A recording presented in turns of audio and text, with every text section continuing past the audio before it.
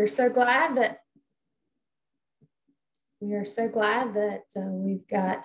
like we've got 70 folks that have joined us already today. And so welcome to Forest Herd North Carolina's Enjoying Your Woods workshop. This is the third and final workshop, we should say, of this series. And we've got two great speakers on board with us today, very knowledgeable, and we look forward to hearing what they have to say today. My name is Jennifer Roach. I'm a district forester with the North Carolina Forest Service, and I'll be trying to moderate this today. And if I interrupt our speakers, I apologize, but we'll try to keep everybody on the time frame so that we don't hold you up too much more, so you can get outside and enjoy this beautiful spring afternoon. All right, well, before we go, before we move forward, Forester, we love to chat, we love to connect, and the virtual meetings, of course, are a little difficult for us to do that and sit around and share stories. And usually we ask for folks to type in the chat box and tell us where you're from, where you're joining us today. But maybe I think today might be a great time, a great opportunity for folks to tell us, what are you excited about seeing in the woods this spring? What is it that you're excited about getting out, and as you walk through your property or your woodlot or in your yard, what are you looking forward to see? Have you planted some young pine trees and you're waiting for spring to come and for the grasses and the trees to start growing? Are you looking for a particular hardwood tree that you like to see bloom every year? Or do you prefer wildflowers? Are you out looking to see what comes up in an area, or you've planted some warm season grasses? Just excited to get outside and work in the yard or the dirt? Just let us know. Put that in the chat box. But if we're not real sure, we do have some new folks joining us, so we want to make sure that everyone out there can communicate, can talk back and forth with us. So we do have Bob Barden, who is with NC State Forestry Extension, and he is on the line, and he's going to kind of walk us through how we can connect and interact during this virtual meeting. Okay, Bob? Thank you, Jennifer. So as Jennifer said, we're using Zoom, as you all have already discovered by joining today's session. You can participate with this webinar in a couple different ways. If you're having technology issues, or if you're answering something that the presenter has prompted you to, you can do that in the chat box, and many of you have discovered that. And it's amazing to see where people are from and what they're waiting to see as we move into spring this year. I, like other people, really do enjoy seeing the wildflowers that are starting to come up, and red buds that are starting to bloom, and those type of things. To participate today, if you get a question as the presenters speaking today, there's a Q&A feature in Zoom, and you'll see a little icon there at the bottom of your screen, at the bottom of the Zoom window. If you click on that icon, we ask you then to type in your questions into that feature. This way we can keep the questions separated from the chat. That way we'll be more likely not to miss somebody's question if they put it in the chat versus that Q&A feature. We are doing closed captioning, and so if you are a person that needs that service, feel free to click on that closed caption icon so that you'll see it. It will scroll against the bottom of the screen. If you need to get our attention for any reason and we're not catching what you said in the chat, go ahead and click on raise your hand. That's also an icon you'll see there at the bottom of your screen. And that will also help us to get your attention. And with that, I'm going to turn it back over to Jennifer.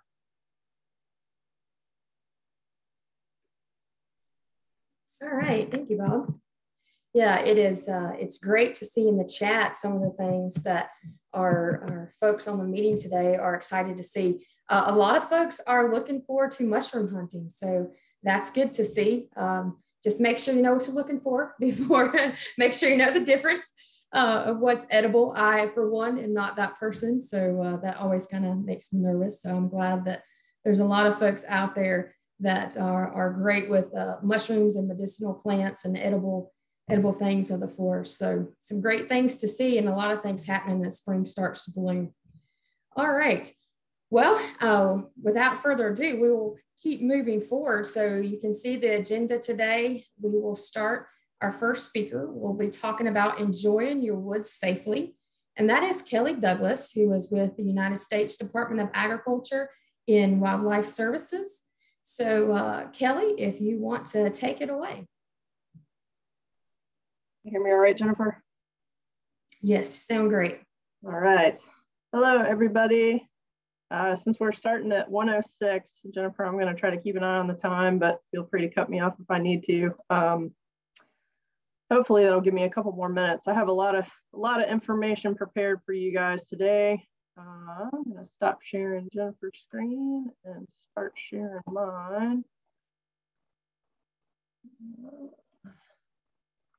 There we go. Can you guys see that all right? Yes, that looks good. All right. Perfect. Perfect. Well, as Jennifer said, my name is Kelly Douglas. I'm actually a wildlife disease biologist with USDA Wildlife Services. I used to work with the North Carolina Wildlife Resources Commission, so a lot of the names I recognize in the chat box are potentially a landowner that I worked with when I was doing habitat management. So anyway, I know I've seen you guys with some of the returns from our Forest Her workshops last year before we had to go virtual, so it's nice to see everybody again. But I'm going to jump right in the interest of time here.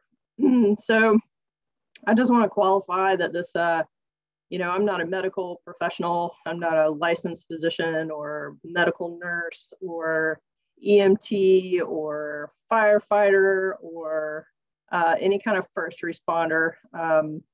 But I am a wildlife biologist, and I've spent my whole life living in North Carolina, and I've spent my entire career working in North Carolina. So I've hiked thousands of miles in our great state, and I have spent thousands of hours in multiple regions from the coast to the mountains. And I've handled thousands of critters in my lifetime. So my purpose really today is to give you guys some tips and tricks on how I try to stay safe in the woods. So I have a really easy outline for us to follow today. I'm going to go over your top safety concerns, not my top safety concerns. I'm going to go over preventing incidents and protecting yourself, ways you can do that against those safety concerns. And then I'm going to give you a kind of brief peek inside of what I carry in my backpack. So during the registration process, we asked you what your greatest safety concern was when you're enjoying the outdoors. And we were actually able to tally those answers, and that helped me shape this presentation today. So you are going to be hearing information about yourself and everybody else who's joining on this webinar today, what your responses are. We might not have gotten to all of you because the registration did just close only a few minutes ago, but I think we captured the vast majority of the responses here. So this is what you guys said. Your top safety concerns are number one, by far, snakes. People make it a good second, accident and injury are third. So I put the top three in blue just because all three of those answers had at least 20 responses or more. Like I said, snakes were by far, there were 55 responses of people that were concerned about snakes when you're out and about. And I do realize that snakes are considered wildlife, but because of the overwhelming response from you guys, I wanted to go ahead and pull that out of the kind of general wildlife category and talk about that for several minutes in this presentation. Wildlife in general gets number 4 rating. There were 16 responses. 7 of those were specific to bears. So I am going to talk about bears today in this presentation. The other ones were more just in general. Got some responses here.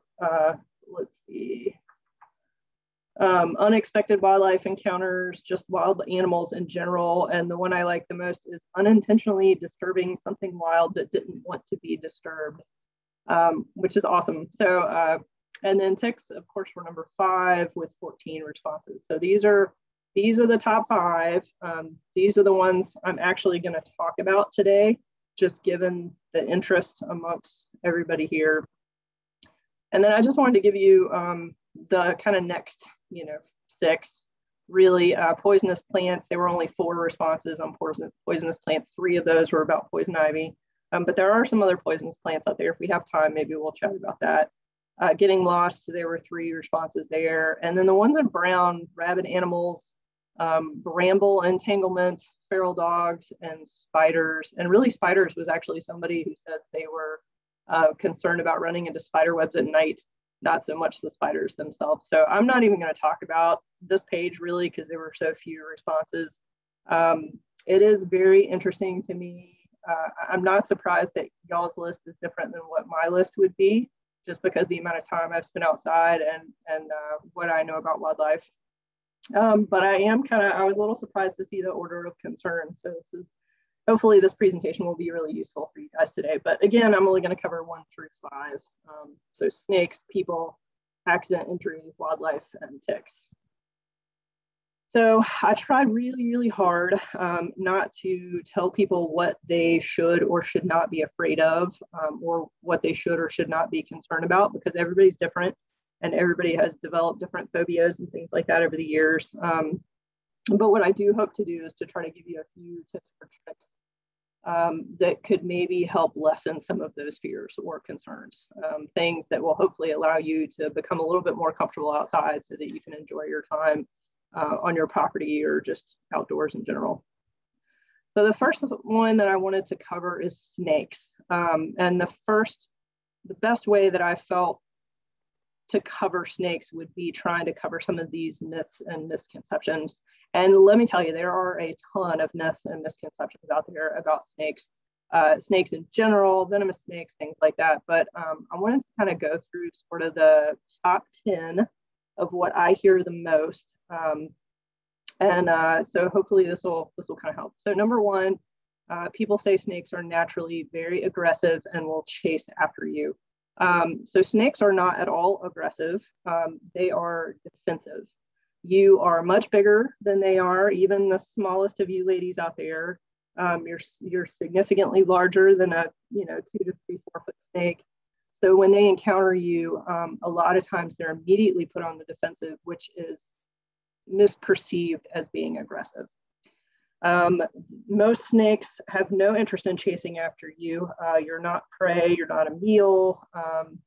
They don't have any kind of vengeance against you or anything like that. That's not a part of their normal behavior. There's probably 2 reasons for that part of this myth. There are bushmaster snakes that are in Central America that are, they actively do chase people. That is part of they do have that aggressive behavior. So I think, and they're only in Central America, they're not here, by the way. But I think that's part of why people just assume that every snake is going to chase after them, if this one species does. But also, a lot of times when we are trying to get away from snakes, we're going to take the path of least resistance. And sometimes the snake's path of least resistance is the exact same path as ours. And so sometimes it appears that snakes will chase you. I've only ever had one that acted like it was like what I could have misperceived as chasing me, and that was a black racer.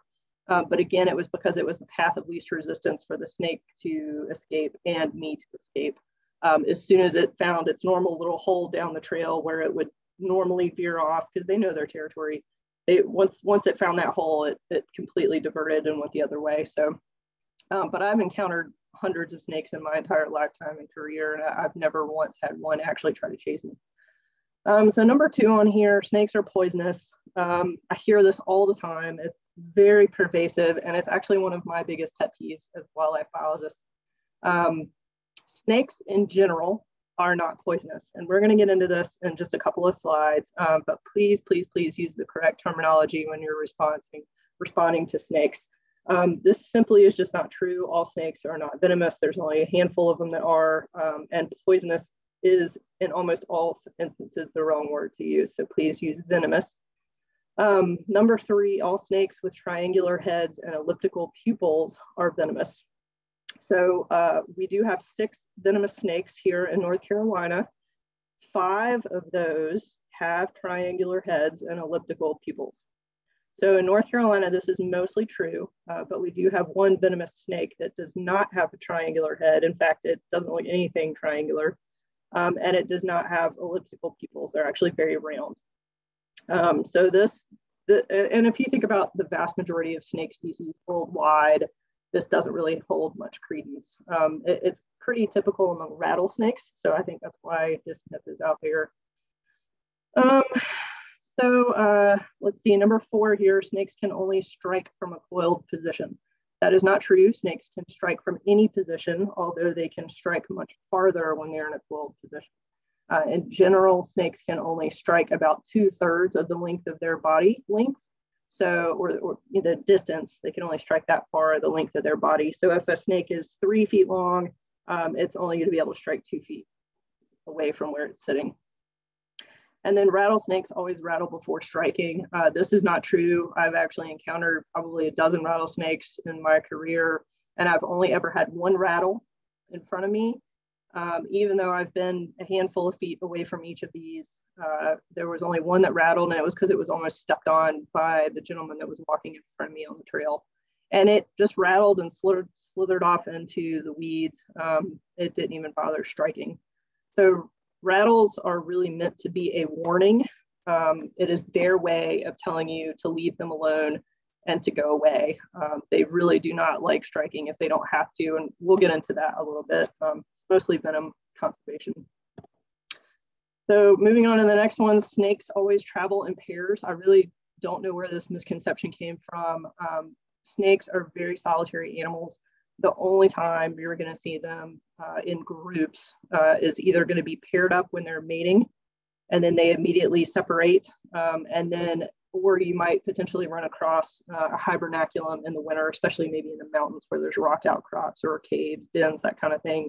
But most of the time we aren't poking around in those places in the winter anyway. I suppose if you have really good snake habitat on your property, then you might see multiple snakes of the same species on the same day, which might give people this misconception, but it's really just not true. They're very solitary creatures. Snakes are deaf. This one is out there because snakes do not have eardrums. They lack eardrums, but they do have inner ear structures. So they can hear, but they hear mostly through ground vibrations and low frequency airborne sounds. So again, most of it's vibrations, but they can't actually hear. They're not deaf. Snakes can't strike underwater. I just want everybody to think a minute about sea snakes. Everybody's probably heard about those. They live exclusively in water, and most of them have very difficulty traveling on land. And so if they weren't able to strike or hunt underwater, they would not survive. So any of our aquatic snakes or semi-aquatic snakes here in North Carolina can actually strike underwater. And some of them, like cottonmouths, their scientific name actually means hooked tooth fish eater, if that gives you any indication of what they typically will eat and how they would hunt. So number 4 on this list, baby snakes. First off, please don't call them babies. That's another one of the pet peeves of mine and a lot of other wildlife biologists. The term baby is used for young humans. We have lots of other terms to describe young animals. So if you think about pups or kits or kittens or chicks, that kind of thing, baby snakes are called neonates, so newborns, just another term for that, or they're called juveniles or hatchlings, just like a lot of other reptiles out there.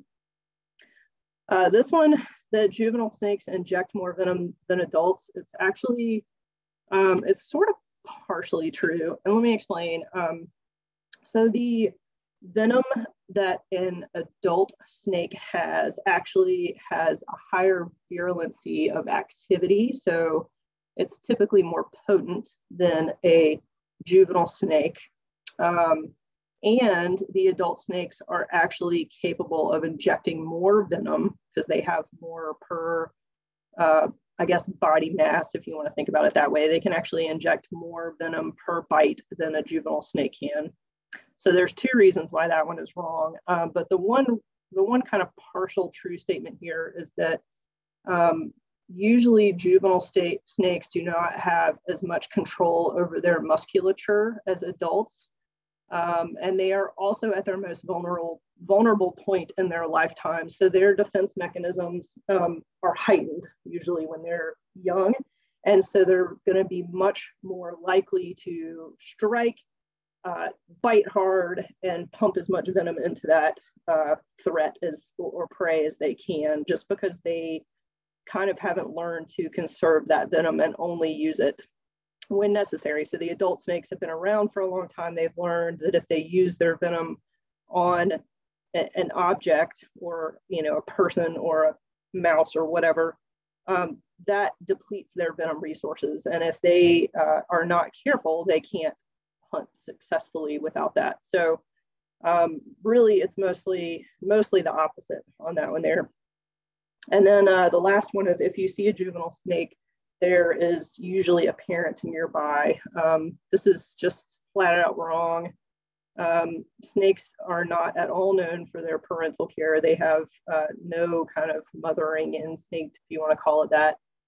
Most snakes will lay their eggs and immediately depart. And when those eggs hatch, those juveniles are left to the devices of nature. And then even the live bearing species will, they may stay around their offspring for maybe a day or two. I've seen a timber rattlesnake that had just given birth, and she had several juveniles around her.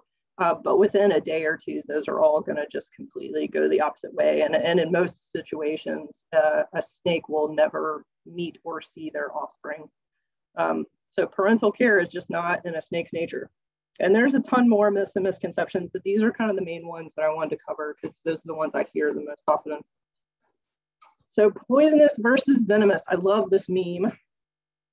This is a great way to show the difference between the two. So poisonous, if you want to think about that, it's almost always going to be ingested or absorbed. So you think about poisonous plants, it's something that you brush up against and you absorb whatever toxin through your skin that plant contains, or you're going to actually bite it, eat it, ingest it. So you think about poisonous berries, or you think about poisonous dart frogs, or salamanders, newts, that kind of thing, that have toxins built into their skin or tissues. And then licking, eating, or consuming those things makes it poisonous. So venomous is actually, you want to think about that in injection. So there's animals like spiders and snakes, wasps, and hornets, things like that, that actually inject you with that toxin. So they're going to bite you, they're going to sting you, things like that. So poisonous is ingested, venomous is injected, if you want to think about that. Now, the reason I said earlier that not all snakes are venomous is because there are a handful that are or could be considered poisonous. And there's just a handful. If you think about king snakes, California king snakes, or eastern king snakes, we even have some of those in North Carolina. They can be considered poisonous because they are resistant to the venom of pit vipers, and so they can actually consume venomous snakes. They consume the copperhead that has the venom inside of it, and then that snake, because it's immune, doesn't have any negative effects. But if you were to eat it, or if another animal were to eat a king snake, it could actually be considered poisonous at that point because they're ingesting it. Garter snakes, are the same way. Newts and salamanders sometimes have some toxic properties to their skin or tissues, and because the garter snake feeds almost exclusively on amphibians, for the most part, they can also be considered poisonous. There is an example of a snake that is both poisonous and venomous. It's called the tiger keelback.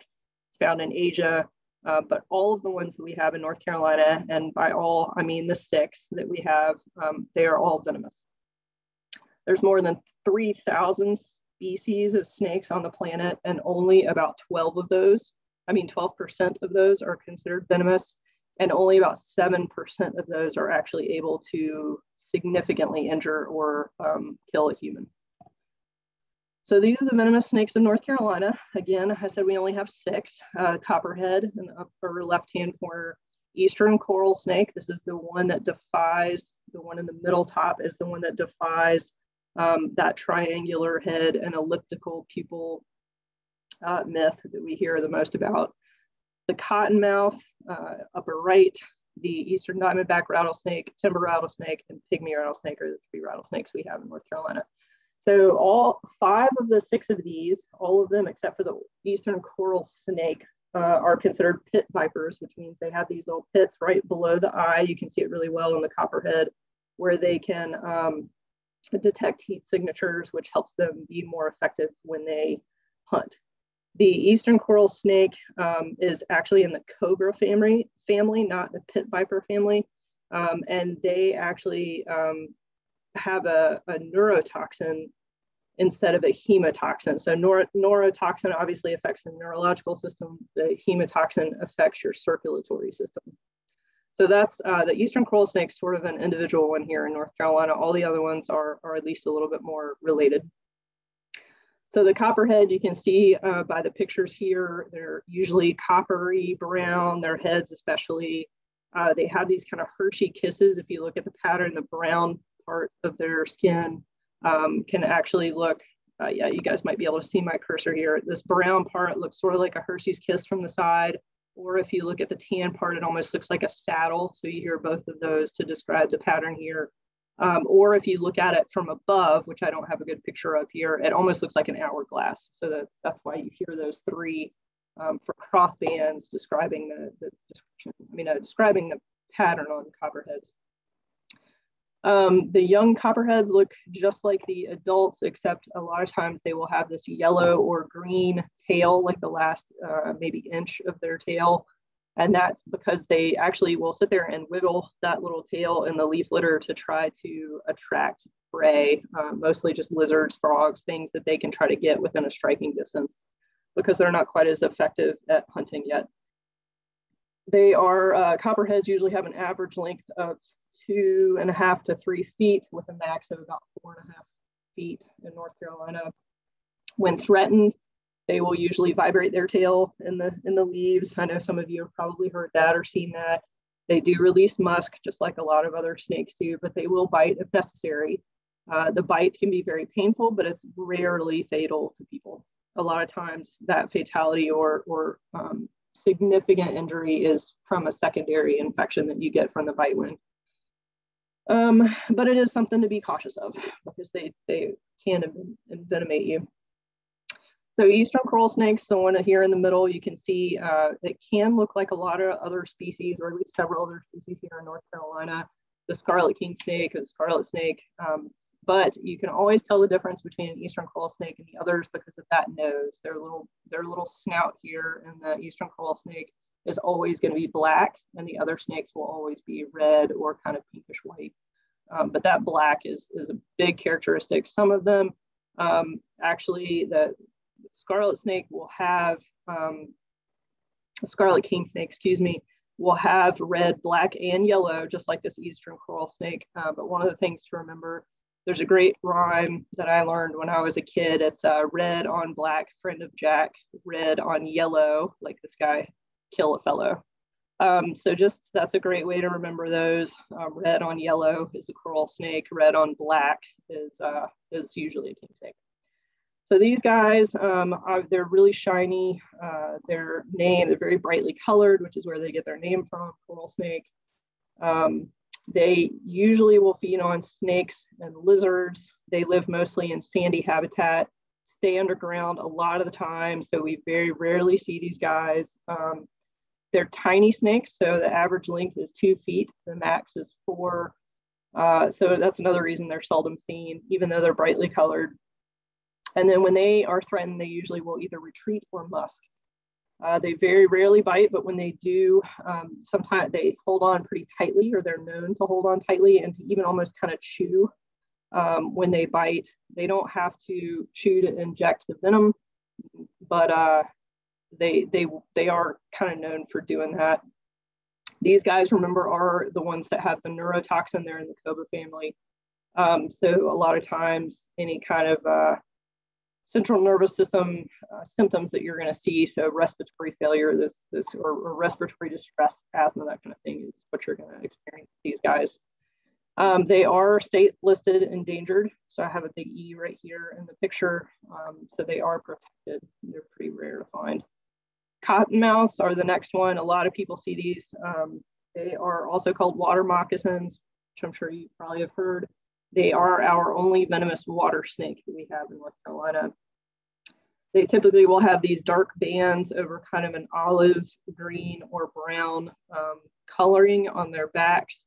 But sometimes I've seen them where they're almost completely black in color. Sometimes that's a product of the water or the tannins in the water, that kind of thing. But for the most part, they have a dark coloration to them. The young ones will actually have kind of a reddish color. So sometimes they can sort of resemble copperheads, and why people might confuse them with that. They are most active at night. They feed on a wide variety of prey, so rodents, frogs, fish, like we talked about, other snakes even, but they usually are found by water, not always, but usually because they are a water snake, they're semi-aquatic. And then there's a lot of species that can look similar to cottonmouth. So banded water snakes, brown water snakes, northern water snakes, all of those that we have in North Carolina. So this is probably, I would say, one of the more misidentified snakes we have. But they do have a very characteristic behavior that you don't see in a lot of other snakes. They tend to keep their mouth open and lay that head back, and their mouth is bright white on the inside, which is where they get the name cottonmouth from. And that's just a natural behavior they do when they get threatened. They can also flatten their body, vibrate their tail, release musk. Their venom toxin, the venom is very toxic, like we talked about. It's a hemotoxin. But again, and their bites can be severe. I would say copperheads are the #1 bites that we get in North Carolina. Cottonmouths are probably the second, if I had to guess. So the next three, these are Eastern diamondback rattlesnake. These are very large bodied. You can see they have dark diamond shapes on their backs, surrounded by a white kind of an outline or a light colored outline. You can see here, I wouldn't say white, but light colored. And then they have usually a stripe over their eye, and then they have these two light colored bands on either side of their eye. These are they are the largest rattlesnake species in the world. The average length is 4 feet, max length is 8 feet. They are state listed endangered. They're mostly ambush predators. They eat mostly rodents and rabbits. They're found primarily in longleaf pine flatwoods and sand hills habitats. And they tend to overwinter in stumps and mammal burrows, so we don't see them super often. Again, their venom is highly toxic and can be destructive to tissues, but because they're so big, they can inject a lot of venom, and death is known to occur from getting a diamondback rattlesnake bite. But again, it's rare. So timber rattlesnakes, these are also called cane brakes. In the mountains, sometimes they can have kind of a yellowish color to them, or dark gray. In the Piedmont or coastal plain, you see the one that looks more here on the picture, kind of a pinkish background with these chevron patterns going across the back, and sometimes even this orange line that goes right down the middle. They are state listed special concern species. So again, very rare, very heavy bodied, usually a dark tail. Again, they're ambush predators, just like the rattlesnakes and our other pit vipers. They eat mostly rodents, so mice and squirrels, and sometimes birds that get too close. Usually inhabit forested areas, but not always. They can use barns or rock outcrops. Probably half the rattlesnakes I've seen have been in barns or around structures. The other half have been out in the woods. So they are very reluctant to bite, and they're even reluctant to rattle. I've never had one rattle at me. I've never had one strike at me. They're usually very cool and calm and collected, but the venom is very toxic. So if you do get bitten, the one rattlesnake that I did have rattle at me was an Eastern diamondback, and again, that was the one that had almost been stepped on. The pygmy rattlesnake is actually our smallest rattlesnake in North Carolina and also in the United States. Average length is 1.5 feet, max is about 3. They're usually found in pine flatwoods, scrub oak forests. They also overwinter in logs and stumps, just like the other rattlesnakes. And they're usually this dark gray or light gray pattern with these little dark gray circles or patches all over their back and on their sides. There are other color morphs that exist. So some can be pink, some can be almost yellowish. These can also kind of get an orange stripe down the back like the timber rattlesnakes, but these guys are pretty small. I've never seen one. I've seen plenty of hognose snakes that look just like this or very similar, which is what you might mistake a pygmy rattlesnake for, but I've never actually seen one in the wild. They eat lizards, mice, frogs, sometimes other snakes, and large arthropods, so insects, crayfish, and spiders, probably wolf spiders.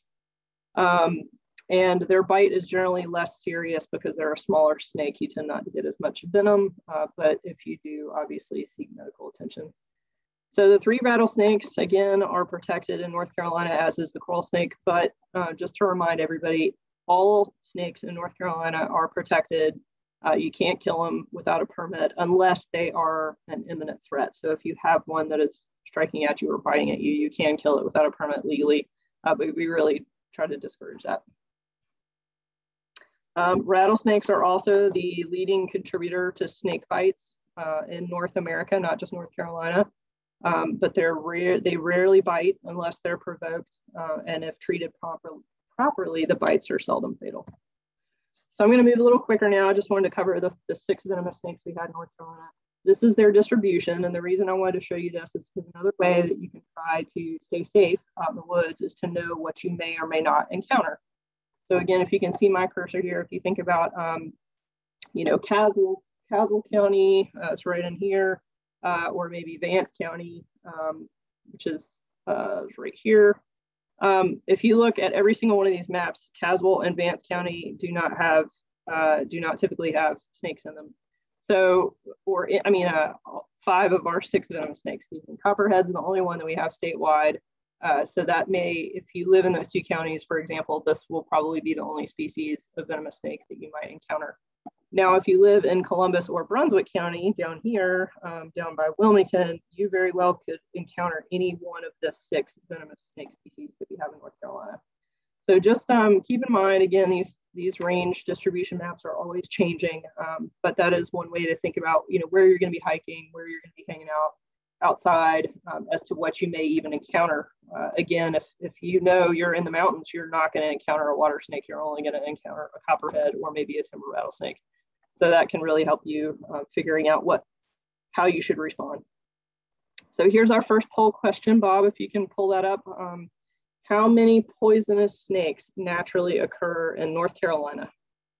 So 0, 2, 3, 5, or 6.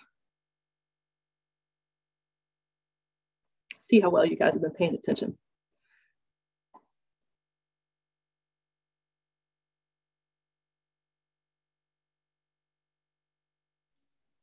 And Kelly, just to note, you have about 5 minutes left. Ooh, goodness, okay. Ooh, 6. Okay, so this is that trick question again. How many poisonous snakes occur in North Carolina? These are actually all venomous snakes, not poisonous. So the answer is actually 0. All right, so moving on. Goodness gracious, I have a lot to cover. Okay, so let me see if I can get back to this. There we go. So avoiding snakes, really watch where you're walking, pay attention. That's the biggest advice I can give you. Don't rush. Wear long pants, closed-toed shoes. I never hike in flip-flops or shorts. If I do hike in shorter pants, it's always going to be on designated trails. You can use hiking or ski poles, stay on the trails, avoid moving or picking up debris. So try not to toss logs, things like that. You're more likely to get bitten that way.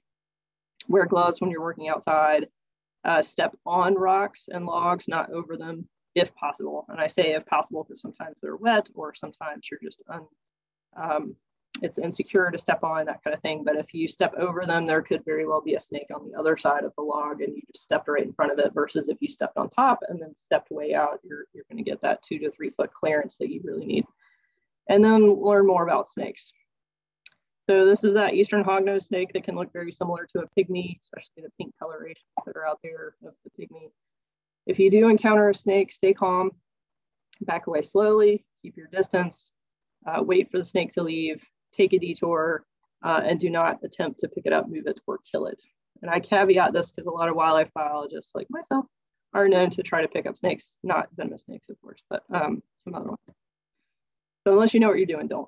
If you get bitten, there's poison control number at the very top. Call 911. That's really just in case you do have additional problems from the bite. If you develop a secondary infection, or if you do need antivenom, they will give it in very severe cases, but it gives them additional time to procure it if they don't already have it at the emergency room. Back away from the snake. Again, stay calm, move slowly, get out of that strike zone. Note the time of the bite, because sometimes that can help with swelling. ID the species. I have a little asterisk here. If you can do that safely. Sometimes we're in shock. We don't really remember the markings. So if you can take a photo, kind of zoom in from a distance and try to get an ID on that species if you don't know what it is, that can help with treatment. Remove rings and watches, position the bite at or below heart level, try to return to the house, but do not try to drive yourself to the hospital unless you absolutely have to. People have been known to get dizzy in crash cars. And then mark the leading edge of swelling. Here's a whole list of things that you don't need to do. Freak out, don't try to cut the wound, don't try to suck out the venom. A lot of these, like drinking caffeine or alcohol, can raise your heart rate, which just spreads the venom. Same thing for running. Bleeding, it just moves the venom around. It's not healthy. It could always cause secondary infection. Tourniquet can cause additional tissue damage, just like ice or water. Pain relievers like aspirin or blood thinners, which your blood pressure is already going to drop when you've gotten bitten. So just don't do that. And again, don't try to handle the snake. So snake ID resources, there's a whole list of them in this Facebook public group. You can see over here, you can post a picture and a professional or somebody who's really good with snake ID will respond to what it is. So people, posting your property boundaries, knowing your neighbors, spending time on your property is really, that's one of the biggest deterrents to trespass. Wear blaze orange. I know several of you commented about concern about shooting accidents. If you have blaze orange, and I put 365 here because it needs to be visible from 365 degrees. So front, head, top, around, not just a patch on the front of your shirt is important. Maintaining situational awareness, just what's around you. Try to hike with someone and really pay attention to your intuition. There's only been a handful of times where I've kind of gotten a creepy feeling or the hairs have stood up on the back of my neck and I just turn around. It's not worth it. And then carry protection, whether that's your own hands, take a self-defense class, or whether that's a knife or mace or firearm, whatever you feel comfortable with and are trained to use. And then get to know your local law enforcement officer. Accident and injury, it's kind of the same thing, maintain situational awareness. You could get trained in CPR, any of those classes. That really makes a difference as to how comfortable you are in the woods. Check the weather, it always changes. Even if you check it, it can change, but it helps you prepare. Tell someone your route and when you'll get back, and actually tell them when you get back. And then you can use hiking poles to help with your stability. Don't wear earphones. That's one of the worst things you can do. Look up, look down, just really try to pay attention to sounds and sights and smells and that kind of thing. Again, wear blaze orange or use reflective gear, bring extra food and water, wear those sturdy boots, bring layers always.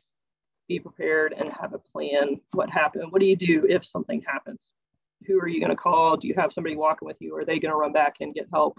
Have you told a ranger or a person where you're at? So there's a whole website. I'm going to try to skip over this.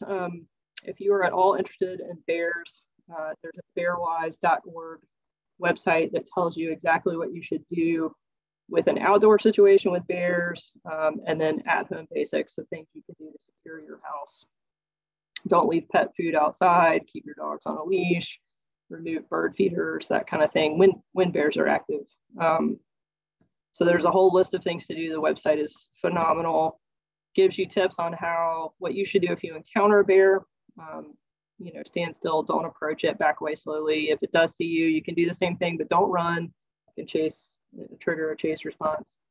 If it does approach you, make sure you try to make yourself look bigger, make noise. Get your bear spray out and go ahead and remove the safety latch and then back away only when it stops. And then if a bear charges you, fight back. Don't play dead, kick at it, use anything you have, backpack, knife, whatever. The Wildlife Commission has a great hotline and website for any other human-wildlife interactions. I know you guys have already heard a talk on this, but they've got tips for alligators and coyotes and elk and all sorts of things.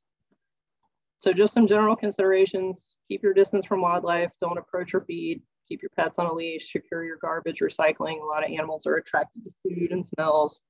Again, maintain that situational awareness, feed your pets indoors, make noise. So your other poll question: has there ever been an unprovoked bear attack in North Carolina? Yes or no? And Bob, you could probably keep this one a little shorter than 30 seconds since I'm running out of time. Jen, how much time do I have left? Well, you're actually over a minute, so maybe you could sum it up in say 2 to 3 minutes. Okay, I will try. The no's have this correct. There has not ever been an unprovoked bear attack in North Carolina. And by unprovoked, I mean not one where the bear is approached intentionally or a dog has provoked it or things like that. Bears are usually very skittish. They tend to run the other way unless they've been fed, just like most animals. All right, so common ticks of North Carolina. I'm gonna skip through a lot of the tick-borne diseases and stuff because I ran out of time. But these are the ones you should worry about, especially the ones in the 4 on the left that are in the green box are the ones that people tend to get attached to them the most. Lone Star tick, American dog tick, brown dog tick, and blackleg or deer tick. So those are the ones you should be on the lookout for. There are several other species in North Carolina, but these are really the biggest ones. And these are some of the diseases they can cause. Almost all of these are bacterial diseases. You know, you guys have heard a lot about Rocky Mountain spotted fever and Lyme disease, but there are a few others. The Babesia is actually a parasite, but most of these are bacterial diseases. They're usually not fatal if treated, and sometimes antibiotics will help, but really there's not any cure vaccine. It's just trying to avoid tick bites. So we're going to go straight into that. Wear long sleeves and pants. Use insect repellent, EPA registered. Only use that on your skin. So it's a very low percentage of DEET or some other chemical, or you can use non-DEET ones too that are a little more natural. Treat your clothes with permethrin. Do not put this on your skin, but the 0.5% is recommended for permethrin. Obviously, shower as soon as possible. Do a tick check. Remove ticks promptly with tweezers, and then check clothing, pets, vehicles, and gear. I've had little ticks sitting on my headrest in my truck with their little feet out, just waiting for me to come back when I left the field one day. So just be aware. Don't do any of the wives' tail tricks. Don't try to remove it with nail polish or cover it in petroleum jelly. Don't touch it with a hot match or flame. Don't freeze it off, yank it off, whatever. All of those will pester the tick and may very well make it discharge saliva or vomit into your skin. And that's usually how you get the bacteria or pathogens that they're carrying. If you can remove the tick very quickly, a lot of times within a few hours of it actually attaching to you, you might very well not have had any of that saliva exchange, and you might very well not have gotten any pathogen. So remove it quickly, do it properly, wash the area with soap and water or alcohol, save the tick and record it, because a lot of these, as you can see on that other picture here, a lot of them look very similar. So unless you get that adult female Lone Star that's got the characteristic spot on her back, it's going to be hard to ID, and your doctor will need to know what it is. Here's a diagram of tick removal. And then just real quickly, what's in my backpack? It's a very small backpack. You can see in this picture, very lightweight, lots of pockets, water resistant, etc. But here's a list of all of the things that I tend to carry in my backpack. It really only takes, it's always less than maybe 5 or 10 pounds. It's really not much. With all of this stuff, almost everything that I've had in my backpack, I've used at least once, except for my whistle and my mace. I have not had to use those. I have not had to use my extra batteries for my headlamp, but I would have certainly been glad I had them. I've not had to use a permanent marker. I keep that in there for snake bites. So if I do get swelling, I can mark the location. And then matches or fire starters down here on the bottom. I have not had to use those yet, but pretty much everything else I've used in here at some point in time. My first aid kit has a ton of stuff in it, but it's tiny. I've been able to cram a bunch of things in there, use those little individual packets of ibuprofen and aspirin, always carry Benadryl with me, things like that. So a little bit over, sorry, Jen. That's my contact information if you guys have any questions or concerns. But thanks for sticking around with me and listening to some of the information. I really hope it'll help you guys feel more comfortable out in the woods.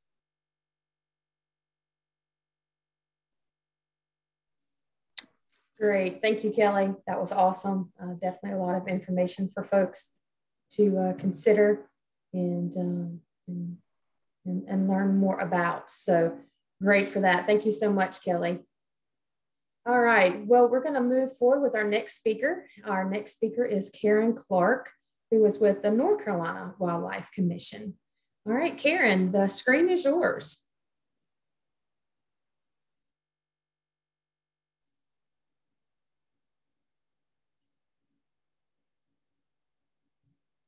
I forgot to say, Karen, while you're getting that ready, folks that did have some questions for Kelly, since we're kind of running behind, we'll just save all those to the end.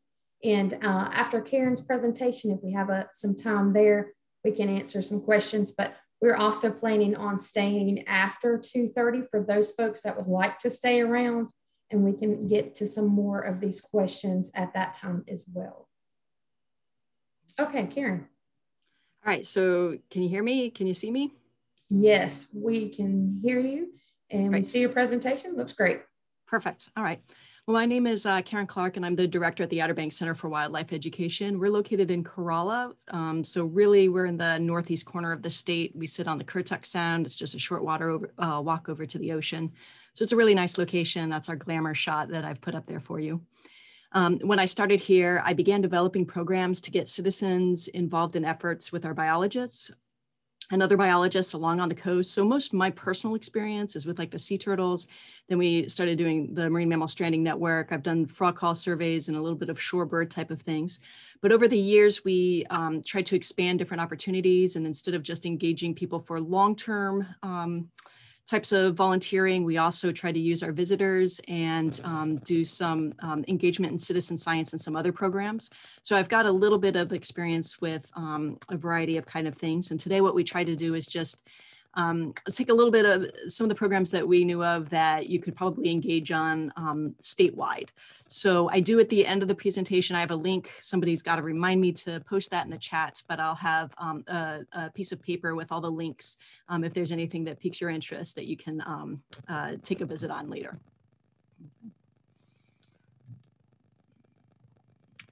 Okay. So just so that we have kind of a good foundation, I just wanted to talk a little bit about citizen science because there's a lot of different types of programs out there that will use that terminology. But the general idea is that in citizen science, you have to have a collaboration between scientists and volunteers. And the idea is that they want to increase scientific knowledge, but simultaneously in the process, either provide access or exposure to scientific information to the community. So citizen science can be used to answer a defined research question, or it can be used a lot of times to inform natural resource management decisions. But the bottom line is you have general non-professionals involved. You have professional scientists. You're trying to get data that's going to provide meaningful application to real life issues. And then also you have a clearly defined education component. So to be a really citizen science, you really should have those types of components involved. So some areas that citizen science is really kind of good at working on: one-time biological inventories of an area. You may have heard of BioBlitzes before, so that's a really fun one to get involved with. Kind of low commitment, lots of fun there. Also establishing baseline environmental data or supporting long-term monitoring programs. A lot of what I'm going to present today is probably in that realm. With those types of programs looking to kind of monitor population status and trends. You're talking like distribution, abundance, and also with the goal of identifying conservation and management needs for that area. So a lot of the programs, I think, fall into those two categories that I'll talk about today. But sometimes researchers will also use citizen science to kind of as a pre-survey of the area or the start of a more in-depth, rigorous scientific effort. So there's really different ways to be able to match that out. But in general, citizen science can be a really useful tool for researchers because you can really fill in different gaps, geographically, quantitatively, temporally. The bottom line is that with citizens involved, you're really increasing your manpower with this. So you can reach more places, you can reach geographically isolated places, and you get a lot of more survey effort out of this. So when designed carefully, citizen science can really be a useful tool for researchers and managers, but at the same time, and this is, I think, the beauty of it, it simultaneously engages the very community that are sharing in those natural resources. So you really get, of all the participants, you tend to foster a really good sense of place and caring in everybody. And it really tends to be a win-win between both the researchers and the participants. Okay. So with that said, I'm just going to talk a little bit about some of the programs that we've identified that might be worth getting involved with. But they all use kind of a same, most of them use the same general premise. So you need to have a data sheet, right? And there are still some programs out there that have paper data sheets. So if the technology scares you, don't worry, there is still a program out there for you. In fact, I think that's one thing to be said is that, with citizen science and the boom that's out there, you can probably find something that would be an interest, for you. Most of the ones that I'm talking about today, they do tend to use projects either using smartphone apps or a website portal that you would enter your data. Some of them will have paper data sheets, and you can use your choice of if you do it in the field or you take the data sheet back to the desk and enter it in at the computer there. So there is some flexibility. But a lot of times, basically what they're asking you to do is just submit a photo or a sound or just some sort of environmental data fields that they're asking for. And their apps tend to walk you through that process. For the types of programs where we're trying to do species monitoring, a lot of times there's going to be identification involved with that. That could be intimidating, but I want you to bear in mind that really these programs are designed to have you trying to think about the different, all different levels of experience involved, okay? So even if you're a beginner, you should not be intimidated. They have trainings, and then they have tools in place, and they also have community in place to be able to help you through that. So even though they may ask for species ID, sometimes you can do kind of a broad general group, or even if you've got that photo involved with it, they'll get a researcher or a biologist to help to identify those, or even some of the community members who are a part of that. So please don't be intimidated by those aspects. Also, of course, don't forget that there are ID tools out there. So certainly the field guides, your standard, Peterson, Stokes, Sibley's, those are all really good brand names in guides out there. And there are also some apps that are really starting to come online too to help you out. So the one that if you haven't had a chance to explore this yet, iNaturalist, which is a citizen science program in and of itself, but it has a subset kind of component of it called Seek. So they are two different apps. You could download those, but they both, they're by the same creators, and they use this artificial intelligence. I actually kind of like to start off with the Seek, because as soon as you boot it up, it turns on your camera and you point it at what you're trying to look at, and it tries to figure it out. And it's really fun because it'll go kind of taxonomically. So it'll just start off really kind of broad. It'll be like, hey, it's an animal. And then, oh, it's a vertebrate. And then it might go to, oh, it's a lizard. Oh, it's a skink. And it might just stop there at skink. It might not give you the full species identification, but it at least really kind of takes you down. If you take a photo of that, it could say, hey, do you want to submit this to iNaturalist? The really cool thing about iNaturalist is that if you submit that, and even if you just put it down at what the computer kind of identified it as a skink, you'll get some, some really good big skink geeks out there who might take a look at your photos, and they just love identifying things for you. So they'll help to get that. And once you actually get 3 identifying identifiers in agreement with each other, it becomes a record that can be used for research. So they call it a research grade, record. And then once it's in iNaturalist, then various researchers could actually query to get some of the, depending on what kind of terms they're looking for, some of those submissions they can actually use in their research. So really by putting into iNaturalist, you could be part of a lot of different types of research efforts. And it's really kind of fun to see. You can go through your records and it'll show you which ones were picked up for those.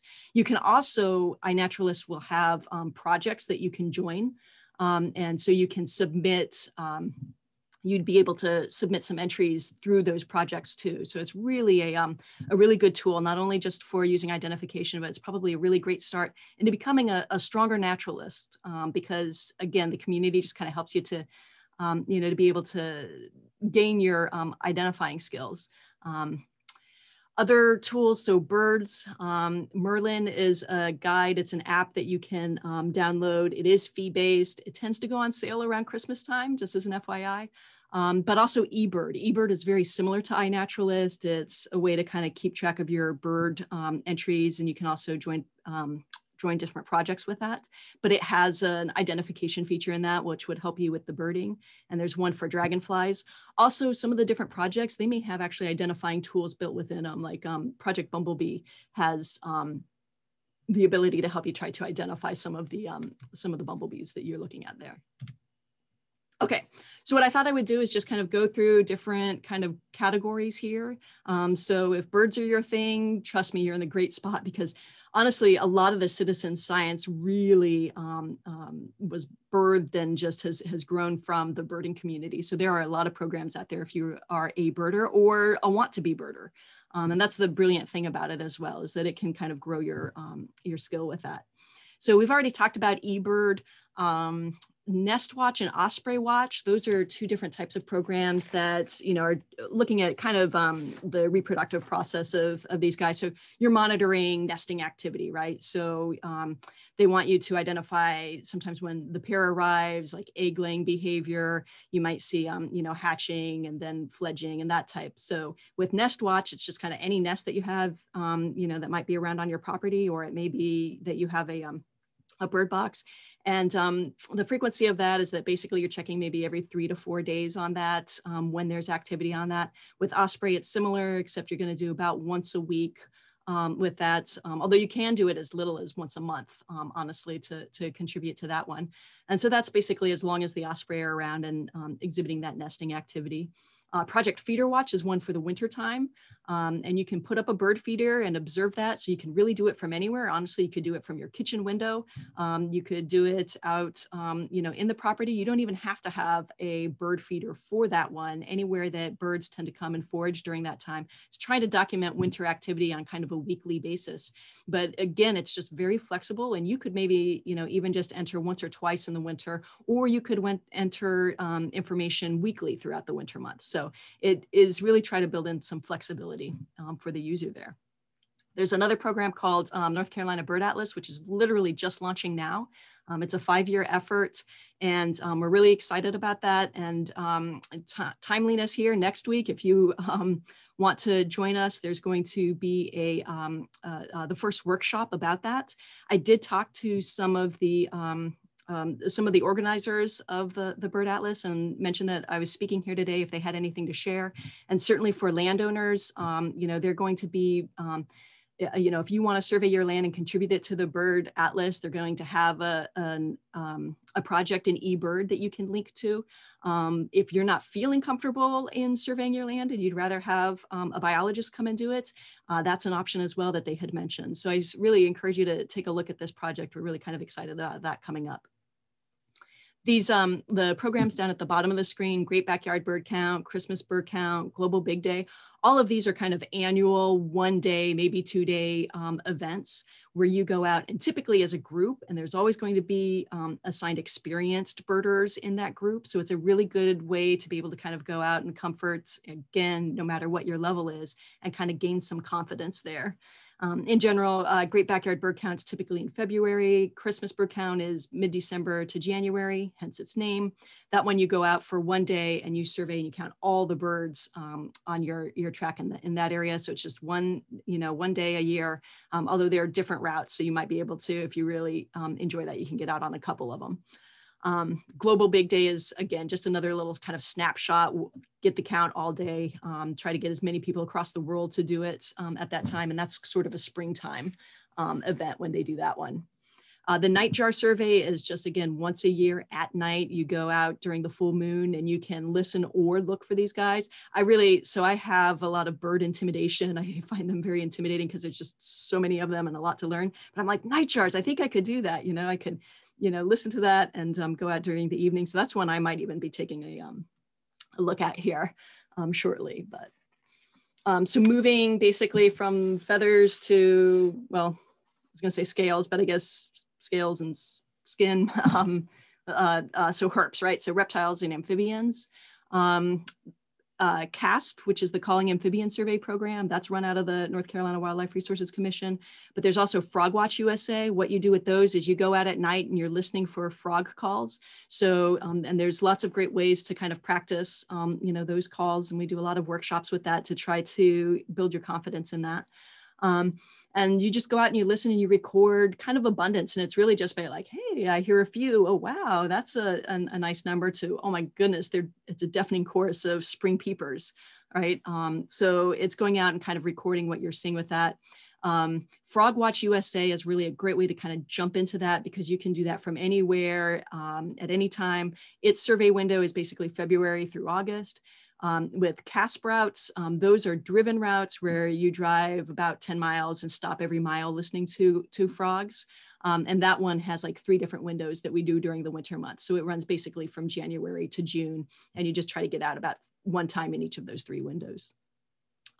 Box turtle connection. If you've got box turtles running around on your property, you could get trained to monitor those turtles and then actually mark them. So there's a way to make a notch kind of on the margins of the turtle, and then you can identify that turtle, and you'll start to see the same ones again, and you'll be able to identify them and make records. So this is a mark recapture type of study. You'll start to really get to know them by name, and the like. So that's a really fun one to get involved with. And then Herp Mapper and Carolina Atlas, those are other ones where you're basically their sites or apps that you just submit sightings whenever you see them. But I can tell you that our biologists get the data from those and find that valuable as well. So it's a great way to make sure that you're contributing to some of our knowledge base there. And of course, you can't forget the creepy crawlies, right? So arthropods, so all those insects out there, from ladybugs, caterpillars, dragonflies, bumblebees, butterflies, there's a program out there for you. So a lot of them, like, so let's see, lost ladybug, and well, most of them tend to be just see it, record it, log it type of programs. So the bumblebee and the ladybug one. Now caterpillar count, that one actually is sort of a survey effort that you would go out maybe on a weekly, basis. And again, because it's insect oriented, you're talking spring, summer is when they focus that. You can see my colleague, Marissa, she's shaking a tree there, and there's a white sheet underneath it that catches basically all the insects that fall off of that. And again, they, you can broadly group them and classify them for this project. So there's a variety of ways to get involved with that. Dragonflies, of course, are just really, if there could be a charismatic insect, I think they are. Like they're very captivating, I guess, is really what it is. But dragonfly pond watch, and then also migratory dragonfly, what they're trying to do is to, there's certain migratory species, so there's some monitoring for that. Pond watch is similar, but it does have sort of a set time of when you tend to collect the data with those.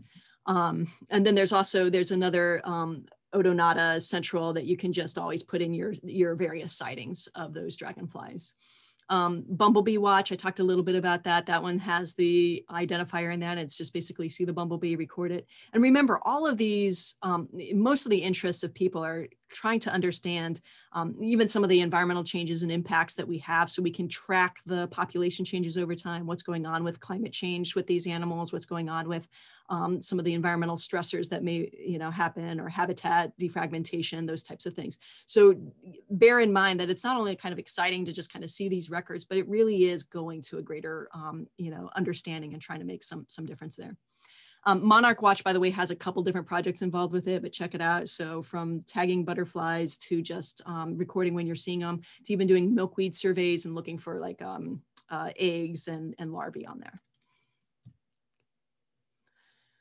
And then you can also get wet with this thing, and just other kind of environmental types of programs. So King Tide, and then there's this LOX, which is a lake observation program. They both, basically have gauges that you're taking a look at. King Tide is very interested in those extreme events that we get and documenting those. And so this is actually the gauge that we have right here out on our sound. The LOX, or the lake observation one, those are trying to do some of the coastal lakes, the Carolina bays, that we have. So you can see kind of the blue dots on there if you're located anywhere near there. Really what they're doing is just trying to take a look at people to get gauge readings off of it. It is associated, there's two different ways they're doing it. So the visual, what is the water height? And then they're also trying to get aerial shots of the surface area, just to understand how the water is changing in that area. And so there are some timeframes that they tend to like you to go out and do the readings, but it's also not tied to it. If you're in the vicinity of any of these types of lakes, that might be worth looking into. And then there's, of course, just, in general, aquatic monitoring. So North Carolina Stream Watch, it's a little bit more oriented towards being sort of an education base, but it's a great way to get started and get comfortable, where you just kind of choose your sites. You also commit to some, cleanups, in the year, and then you do different types of water quality assessments. And they can be very minimal to getting a little bit more in depth of even measuring some different parameters within the pond, or the water source that you're at. There is an aquatic hub that's starting to form. I think it's been held back a little bit by COVID last year, but hopefully it'll start moving forward again. And so if you start really getting into the water monitoring, that's a place that's really trying to get all the different kind of monitoring efforts, working together so that there's a unified place for that to come in. So keep an eye on that one. I'm really optimistic about what that could bring to us. And then plants, right? I saw at the beginning how everybody's really looking forward to spring here and getting out and seeing the emergence of the different wildlife and wild plants that we have coming out. So Project Budburst is exactly that. There's, again, that one has a couple different projects that you go in there, but basically it's just recording different observations that you're seeing of the transition of plants from, leaves emerging to the flowers, fruit, pollinators is another part of that. So that's a really kind of neat project to be a part of. And then even just, so Cocoa Raw is a rain gauge type of program. So that one, you have this rain gauge here, and you just record every day what you see in it. So of course, most interest is going to be when you get the rain events and you record on that. But it's an app on the phone. So really, as a daily basis, you walk by, it's zero. It's one button that you push to just say zero, and it's submitted that way. But zero, you hang out with any scientists or researchers, zero is a very important number to us.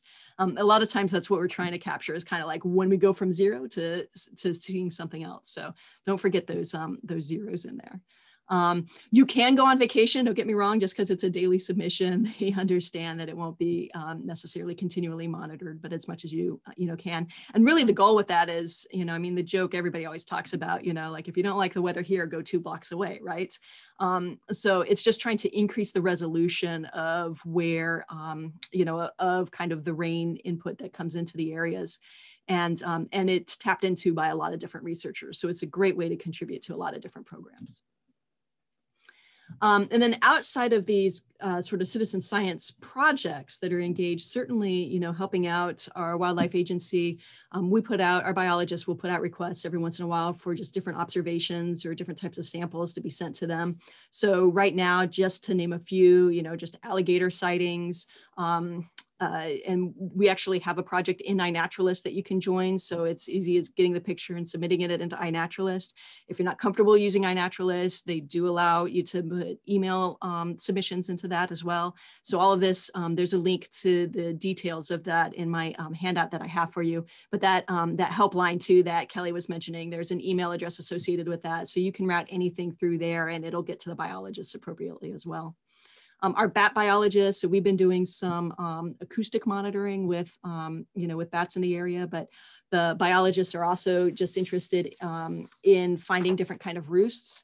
And so if you are a property owner and you have a cave or some sort of area that you see a lot of bats hanging out and you don't mind biologists coming on to be able to monitor that, they'd be really interested in that and really expanding that statewide. So there's been a lot of effort in the mountains, but we'd really like to get a better understanding throughout the state of the population dynamics of the bats, especially with white nose syndrome having hit in the areas. Barn owls is is another one that is definitely something that their biologists are interested in. And if you actually have barn owls on your property and you'd like to have a nest box, then the Wildlife Resources Commission will come out and install best nest box for you. So that's another opportunity there. Feral swine, if you see signs of them destroying the habitats, they just wreak havoc on livestock, on crops, things like that. So for the capture program, if you see any of things like that, there's a place to enter that onto our website as well so that they can guide their capture programs that way. The cute little hellbender down there, right? Look at that name. Sightings of those guys are of some interest. Pine snakes is another, especially pine snake sightings in the southern mountain region. Also, there's a disease that's been hitting rabbits, rabbit hemorrhagic disease. Fortunately, it's not hit North Carolina yet, but we're trying to be preemptive and keep an eye on that. So if you notice dead rabbits on your land and really no explanation for why they're dead, and if you see blood in their nose or mouth area or the rectum, then definitely we want the biologists to become aware of that. So try to keep records of that. And they may even be interested in collecting the carcass and sampling from there.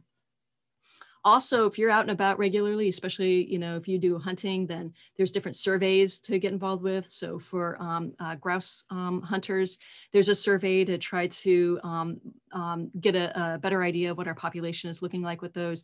It's another species that has hit. West Nile virus is a concern with that one. So there's surveys to get involved with that. Turkey broods, you don't even have to be a hunter to be involved with that one because that is just taking surveys on normal patrols in your land. So if you see turkeys around and like to participate in that, definitely check that one out.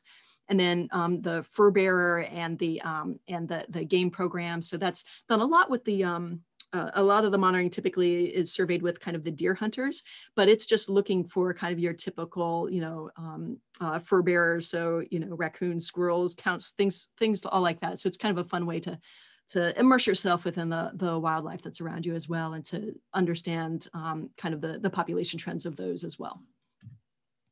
And then finally, if you do any hunting or trapping, or you have people, hunting or trapping on your lands, we have these cooperative programs. So there's a lot of times biologists love the teeth because it helps us to age animals. So deer jawbones, bear teeth, the deer ones now, they're using photos as well. So there's information about the kind of photos to be able to get with that. For trappers, anything from jawbones from otters, bobcats, spotted skunks, and weasels. That's another one that they're looking for. And then, of course, with disease monitoring. So I mentioned with the grouse that there's concern about West Nile virus with those. So from hunters, they ask for blood samples and feather to be able to test for that. And then chronic wasting disease as well in deer. That's something else that if you see anything unusual in the deer population on your land. So it's a neurological disease, right? So it causes a lot of times maybe some repetitive, weird, like pacing or drooling, or just a really kind of dazed face amongst the animals. That's something that we're looking to be reported as well. Okay. So if I haven't mentioned anything that tickles your your citizen science bone, check out SciStarter. You can put in different criteria, topics that you're looking for, and it has a lot of different projects on there, a little bit overwhelmingly as well on there. So, but it is a good place to, to take a look if you're looking for some more opportunities. And then just kind of to bring it home and to say, well, again, why do we want to do this? So the value is really, remember, what we're trying to do is produce meaningful data for our researcher, but also have that defined education, goal with that in citizen science. So by engaging with it, you're really, becoming part of the program. It fosters this sense of place and caring amongst the participants. And really what happens is that the results tend to inform your public, right? So you get involved more and you understand the management that's happening. And not only do you understand the management, but the managers understand how you're using the area and what's valued to you. And so it really becomes this collaboration. And so it just wins between both, kind of teams there. So especially when there's projects that involve both kind of natural and social dimensions, again, it's a win-win for from all the participants. This is just a screenshot from one of our acoustic monitors, and they just basically said, when you're asked to go out and record bats for the wildlife, say yes. So they had a really good time on that one. Okay. So that's it. Again, what I'm going to do is stop sharing my screen, and then I'm going to paste in the link for my handout for you.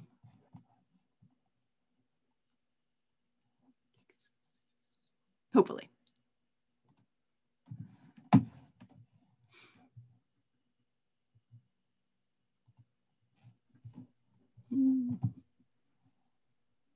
Any questions while I get my act together?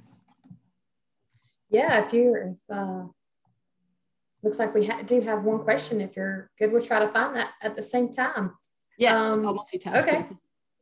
Okay. Oh, so, I know what happened. Go for it. You good? Okay. All right. So Cheryl is saying that she is planning to start a kids summer camp on her farm. Does North Carolina Wildlife Resources have the capability of sending someone out once a week for an hour to talk about some wildlife topics with kids? So we do have an education division. Right now, outreach is a little bit challenging for that, but we certainly do have a variety of resources on that. So if you go to our ncwildlife.org and the learning components, you could see there are regional education specialists. So we have them in the mountain, in the Piedmont, and in the coastal regions. So they may be able to at least give you some resources. I can't promise that they could come and visit, but they have resources that they could probably provide for you. Also, we have been involved a lot in a partnership with the North Carolina Arboretum. They have a program called Eco Explore. And so if you're doing some camp kids, I would encourage you to take a look at that. I think that'd be a lot of fun to get folks involved with that. Okay. Let's see. We have one more. So Judith was wondering, do the inputs from a lot of the different programs, do they come from natural areas, or can it just be what they see in their backyard? Oh yeah, so that's a really cool thing. So even we're gearing up for a program that's called, oh gracious, it is on my handout, which I put the link in the chat just now. But there's a city nature challenge. Okay, so it doesn't necessarily always have to be in just natural spaces. Most times, what they do want though are natural sightings, but the idea of like city nature challenge is just saying that nature is everywhere. With that. And so it's basically a bio blitz that happens, I think, over like 4 days, and it's a competition to put as many entries into iNaturalist as you can. And the cities will compete against each other for the number of entries that they can get. So that might be something to look into. Very cool. Okay, one more. From your experience, which would you say would be the most kid or student friendly in terms of ease of use? Oh, golly, there are a lot of programs out there that are really designed for kids, but I really do enjoy this Eco Explore program. If you have not experienced that one yet, it's like this. It is a incentivized based type of thing. So kids earn points for making submissions, and those submissions do get put into iNaturalist. So that's where they end up getting used, but they protect the children's identities and things by filtering it through their Eco Explore program. And they have prizes for kids and badges that they could work towards. Awesome, great. That is awesome, Karen. Thank you so much. You have definitely provided a lot of information, great opportunities for folks to become involved and share some of the observations that they see on their property. You know, we always get those questions of where folks want to be able to share what they're seeing, and great opportunities to do that and to probably learn a lot more as well as bringing children and getting children involved and creating and their learning and yearning for nature and to be outside. All right, well, thank you so much again, Karen. We appreciate you taking the time to be here. And if you're gonna stay on, once again, both speakers will be on after the regular meeting. Will stop at 2:30, but both Karen and Kelly have agreed to stay on for another 20 to 30 minutes. So if you have more questions, there will be plenty of time after this to ask a few more questions. So keep that in mind as we keep moving forward. All right, so we will just kind of close up here with a few things that we have. I can share my screen, okay. Let's see, I thought I was sharing my screen. I'm not sharing my screen, there we go. Apologize for that. All right, so of course, each meeting in Forest Her, we love to give away things, just trying to have another way to interact and communicate with folks. So Susan Owen and Lynn Caldwell are two lucky winners of our Forest Her travel mug. So we will be in touch with you by email to see the best way to get your mug to you. So congratulations for that. And we thank you for joining us today for this. And for those of you that are looking for more information and have enjoyed the Forest Her webinar series so far, next month we will start a new series called Protecting Your Woods. So April 8th, we will start talking about hunting leases, land posting and trespassing. So put those on your calendar. We hope that you can make a few minutes or an hour and a half or so to join us for that as well. So be on the lookout for that. If you joined us today, then obviously you received our email or you heard about the virtual meetings. So if you're a social media person, feel free to check out our Facebook group and join us and ask some questions or share some pictures of what's going on your property, or kind of what you're doing or what you're enjoying seeing out there in the woods as you walk through the woods and start to enjoy or learn more about nature, or something that maybe you're looking to learn more about. Follow us on Instagram, and of course, feel free to send us an email at foresternc@gmail.com. If you have questions, or if there's something that you would like to for us to do, something different or share, or if you just have a question for us, we would love to hear from you. So please feel free to shoot us an email, and we'll get back with you.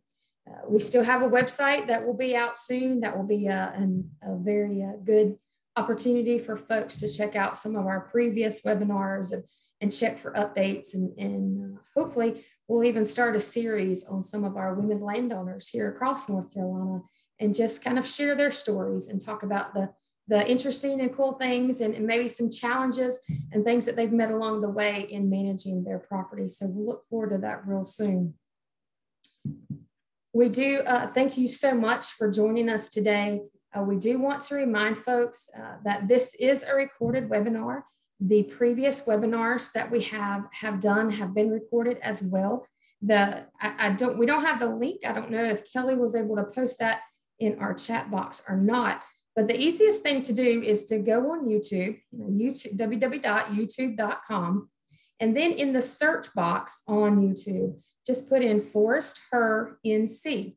Now make sure you add the initials NC, so that will take you to several videos that we have posted, and you will get access to all of the previous Forest Her webinar recordings. So you can go back and you can watch those as many times as you need to and get the information that you're looking for there.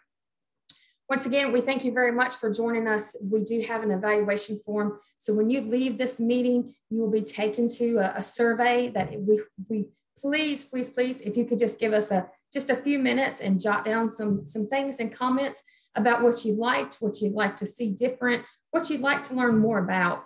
That is what we use to help create new workshops and new programs for the future. And if we don't know what you're interested in or know what you're looking for, it's hard for us to do that. And we're just going to keep feeding you the stuff that we want you to know. And we want to know, to make sure that we are reaching folks that have some questions and want to know more about certain topics. So please, thank you once again for joining us. It is 2:30, and so that does end our Forest Her meeting for today. Thank you very much. Once again, if you'd like to stay on for a few minutes, we'll just take a 1-minute break, and then we will start asking a few questions of our speakers. Thank you again.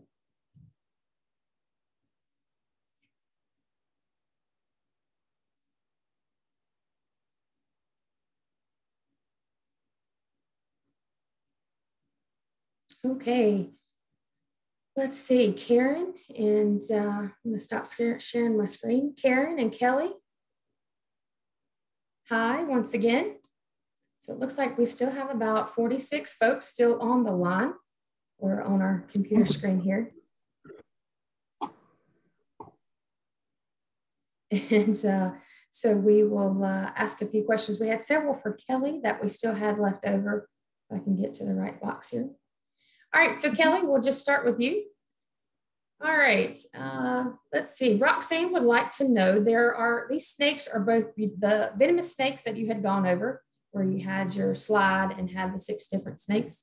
Oh, they are both beautiful and important. So what is the cause of 2 endangered species and the habitat loss? So there's actually, let's see, you guys can hear me okay, right? Yes, sounds great. I'm gonna share my screen real quick if I can. I can figure out how to do this again. Let me go back. Let's see. Escape. And while you're doing that, I'll answer another question while you're finding that. Sylvia, if you're still on the line, the link, I don't think we have the link to our YouTube website on us right this second, but if you want to go to youtube.com, you can search it. Just make sure you put in Forest Her NC, and it should take you to those recordings. The recording for today will give us about a week, 5 to 7 days to get the recording for today put up on YouTube. So just give us a little bit of time for today's. Actually, Jennifer, the link to the previous webinars is available in chat. I just reposted it. Okay, perfect. Thank you so much, Bob. So Bob has taken care of that, if y'all can see that. All right, can you guys see my screen? Yes. With the snakes, okay. So there's actually 2 that are state listed endangered. So the eastern coral snake and the eastern diamondback rattlesnake. And then there's 2 that are also listed, but they're listed as species of special concern. So they have a slightly wider habitat distribution, or range distribution, I should say.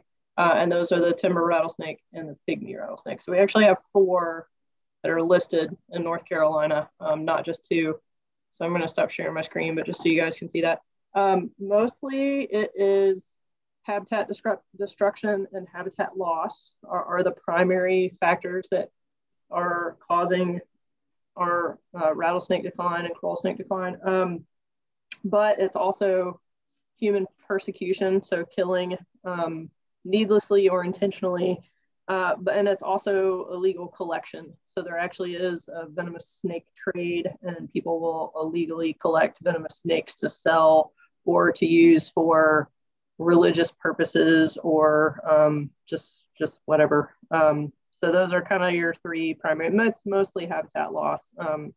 and destruction, but the other two are pretty significant impactors as well. Okay. All right, we do have another one for you, Kelly. I'm going to switch gears a little bit from snakes to coyotes. All right, so Jada was saying they've had the coyote attacks in Greensboro on some trails, and they've seen some on their own property where they've come across packs of dogs. So what should someone do if they encounter a pack of dogs, or maybe they see a coyote and not sure if it's a coyote or a wild dog? So coyotes usually are also pretty skittish, even though they can be curious. I've been out walking or jogging and seen one kind of out into the woods, and they usually will just kind of stand there and look at you and for a few seconds and then run away. Presuming you even see them in the first place, usually they'll scurry away before you even get there. But if, like any animal, whether it's an alligator or elk or deer or raccoon or anything that has been fed, or a black bear, that kind of thing, if they have been fed previously by people, then they start associating people with food. And so they will approach people, which is a lot of times the kind of instigating factor for coyotes attacking, is because they're trying to get food, or they think you have food. The only times I've ever had a bear approach me, or an alligator approach me, or a coyote approach me, it's because they had been fed previously. Almost always, 99% of the time when I see something like that, even if it's considered a predator species, they tend to run away. So in the case of having a coyote, you know, again, it's some of those things, same things you can do with black bears. Stand your ground, make noise, make yourself try to look big. In the case of a coyote, you can haze it or throw things at it. You can throw rocks at it, or tennis balls, or squirt it with a water hose if you're in your front yard, something like that. Pepper spray, I noticed, was an option. Pepper spray usually doesn't, I mean, unless it's right up on you, it's not going to be, you're going to have a hard time getting pepper spray into a coyote unless it's actually physically attacking you. But pepper spray or bear spray, those things can work if they actually do approach you and get close enough for you to spray it. But you got to watch, if it's really windy outside or something, you can hurt yourself in the process. So just be careful of that. Wild dogs or feral dogs are another kind of a whole nother ballgame to me. That's why I said earlier, it's interesting to see what everybody listed on their registration form as the things that they're concerned with, because my primary concerns when I'm out in the woods are people. By far, that's my number one concern. And then feral hogs or feral swine, and then feral dogs. Those are my top three things. I could care less about snakes or bears or alligators or elk or any of those, because I know enough to be able to discourage or even eliminate those encounters if I don't want to. But those are the kind of three things that I worry the most about. And there are ways, you know, with dogs carrying sticks with you, making noise. Almost always when you hear about a report in the news about wildlife attacking a person and nobody was actually there to witness it, or you know, they find a bear that's feeding on a person's carcass remains, it's almost always a scavenging thing, and that person has actually been killed by dogs, a pack of dogs. They'll do forensic analysis afterwards on the saliva, on the bite wounds and things. That's happened several times in the last few years in North Carolina. So feral dogs are something to watch out for. I would say you could get some tips from your animal control about what to do, but some of the same things. Try to, you know, make noise, get big, act scary. Okay, well, on the same topic of coyotes, and I think a lot of folks have seen this in the news, and I think coyotes are always one of those things that give folks a scare, particularly when they start seeing them in their neighborhood, or if you're a social media person and you do some of those next door apps and things like that, people are always posting about small dogs or cats or things. But, you know, what should the average person be concerned about when it comes to coyotes, maybe in their neighborhood? Or so I would say if you are going to be concerned about coyotes, probably the biggest thing would be just a chance encounter of a coyote, female coyote that has pups, or getting close to a den that she may have in the area. they can be aggressive and will defend that territory in those pups. So that would be something that is just going to be a by chance scenario unless you know where the den is and you're provoking the animal. That's just going to be a happenstance scenario. Usually it's either because the coyotes are fed or your dog is off leash and has started barking at or attacking the coyote, and then they defend. Same thing, cats, they can predate cats, which is another great reason to keep your cats inside. But it's really, those are the big things. I mean, coyotes, obviously they can get rabies just like any mammal can, but they are not the top vector or even the top species for submissions to get rabies. That's by far raccoons, and then skunks, bats, and foxes are behind them. So there's only a handful of coyotes every year that will get rabies that we know about and may interact with somebody, and they actually get tested at the Department of Health and Human Services. So really, it's just those ones that have really gotten habituated to people or feel threatened. Great, thank you. Mm-hmm. Okay. Deanna put a link in the chat box too. The Wildlife Commission has a publication actually on coexisting with coyotes, and they have some more information about just coyotes in general and their behavior. So you can look up more on the website and see Wildlife Resource Commission. Yes, great. All right, well, how about we go back to snakes? Snakes and coyotes, okay. All right. Okay, so Sandra is saying that her electrician found a snake skin in her attic a few days ago. So how do you keep snakes from coming into your house? So I would say there's several things you can do to discourage snakes from getting in your house or around your building structures, that kind of thing, in your attics. The first thing is to try to reduce any prey resources. So usually they're looking for food, and so if they find mice or squirrels or whatever it is that they happen to be eating, depending on the snake, if you can discourage any of those prey sources from your house or your property, then that's going to help reduce snake issues. Obviously, if you can kind of keep a tidy yard, and by that I mean keep your grass trimmed relatively short right around the house, build like tree limbs or that kind of thing from brushing onto the side of your house or being close to the side of your house that they could climb up on and then get on your house, or keep debris piles away, kind of keep things cleaned up a little bit.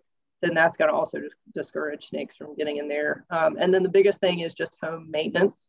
Especially with older homes, it's very challenging to do, but try to fill all those cracks, use rubber seals, fill in holes, make sure the eaves are completely closed in, that kind of thing. And it's going to be a lot harder for them to get in. I mean, they are ectothermic, and if they can sense heat and they have a way to get in, then they're going to capitalize on that as far as trying to stay warm in the winter and things like that. So just those are probably my biggest tips anyway on trying to keep snakes out.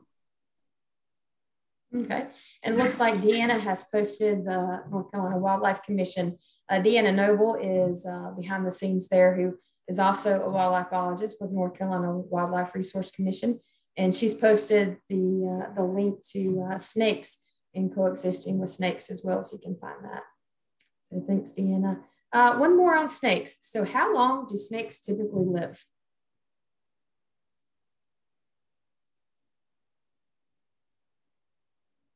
I'm coming back. Hang on. I just lost my screen there for a second. There you go. I was like, you're muted, Kelly. It depends on the species. I would say anywhere from a couple of years to 15, depending on the species. Kind of average, maybe 7 or 8, unless they get predated upon. It really depends on the species and where they're located at, that kind of thing. So their biggest evolutionary advantage is to try to have, a dozen or so hatchlings every year. And then those hatchlings, if 2% of them live, then they've at least replaced themselves in the ecosystem. So maybe 10 years. All right, Karen, I don't think we have any more questions for you, but we do have lots of comments about folks being excited to maybe start looking at some of these more citizen science projects and looking for opportunities to provide some input in their observations. So I think you provided a lot of information there where somebody could find something that best suits their, maybe their interests. So that's great. Sounds like a lot of folks have learned several new things. But we do have something else in the chat where somebody asked about, let's see, April had asked about black widows, just black widows always being near pipes or garden hoses or just in small crevices.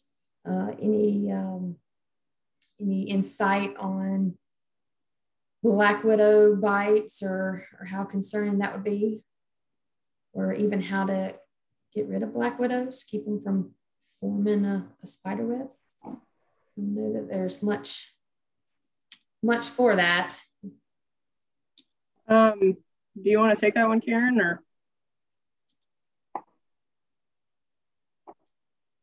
No, but I'd be interested in the answer as well. We've got several in the same areas in my house.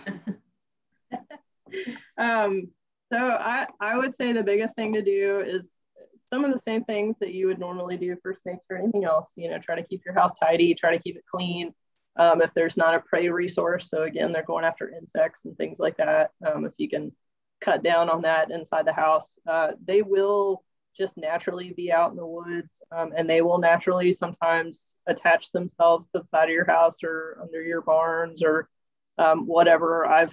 I actually got a longleaf pine cone from down in the sandhills one time and brought it home, and it had already opened, like it had already basically senesced and opened, and but there was one hiding down in there and I didn't even know it. It was 2 days later, I found a little black widow on my mantle. And I was like, oh, that's where you came from. So I just left it outside for a couple of days and it scurried off somewhere. So really the biggest thing is, I guess, just general sanitation. I don't think there's really anything you can actually do other than using chemical repellents and things like that to actually keep them out of the house, I'm sure you can find something on the internet.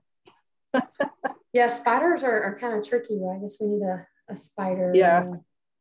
Yeah, the brown recluse though is more rare than the black widow, but it has it's more injurious and more fatal. So really, I would say if you're going to be concerned about one, be more concerned about the brown recluse. But then again, there's not as many of them out there, so you might not need to. And okay, thank you, Kelly. It looks like Jada, Karen, Jada was trying to access the link for your handout and was saying it didn't necessarily go to that, but it looks like she was saying if you take the period off of the end of the link that you provided, it does look like it will. Oh, I'm sorry. No, we've got two different things here. I guess maybe some folks are having trouble with the evaluation link at the end. Bob, did you see that? Yeah. comment? So if they're copying the link out of the chat and there was a period at the end of the sentence and that got copied with it, they need to remove that period. But I've reposted the link, so they should be able to just click on it directly in the chat, and that will launch their browser and the survey. Okay, thank you. I did see one above, Karen, that folks were having trouble going to the link that you had posted. Let's see if I can find it here, that it was just taking them to the Wildlife Commission's page, but maybe not a specific handout. Yeah, I was wondering if that might have been another link that had been put out there. So this one should go, I'll repost it. It should go to it's a Google Drive document. I shortened it to try to make it easier for folks to see. Okay. So I'll try it again. I'll try to get the direct link to it too.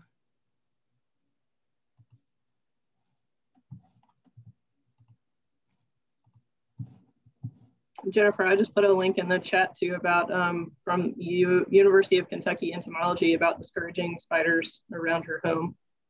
Okay. Great. So check those out if you're still on. Forget who had that question, but spiders and kids. Yeah, two things you're always concerned about. Just have to watch it. we get them a lot in our garage. And girls are messing around. Is that kids you get a lot in your garage, or spiders? I think I get a lot of those, both spiders and kids. But yeah, they love to see the spiders run when they move something. But at least they can identify them a little bit better than a brown recluse. So, but all right. Well, so far that's about all the questions we have. Let's see. So we got. Looks like we're getting one that says, I would like a sign that has a checklist of things that are okay to do on the land. So we have people in the lower acreage four-wheeling through the wetlands. So is it okay to walk and observe? Maybe a good place for signs. So I guess maybe the question is just maybe they've got some folks that are riding four-wheelers through the properties and they just want to post some areas that folks to stay out of, or maybe to warn them not to maybe take their four-wheeler through. If it's a wetland, I mean, yeah, you really don't want the four-wheelers going in there and just kind of riding around the creek and creating another channel, or destroying the integrity of the channel or stream that's there. But maybe keep it to one small crossing that they could then work on some erosion and things. But I'm not sure we have a sign. Let's see. Okay, it looks like Anna just joined, and she's got some questions about trespassing and things like that. So Anna, we're gonna definitely talk about that in our next webinar series. We'll be talking about posting the land, hunting leases, and just dealing with trespassing in general. So those were great questions that maybe we can answer at the next presentation in April. We can talk more about that. When they were talking about people earlier, though, Jennifer, we did post into the chat a link to a couple extension publications about land ownership and liability and marking property boundaries. So I just reposted that in the chat, so she can copy and paste that or click on those links for those publications. Okay, great. All right. So Anna, hopefully you've seen that.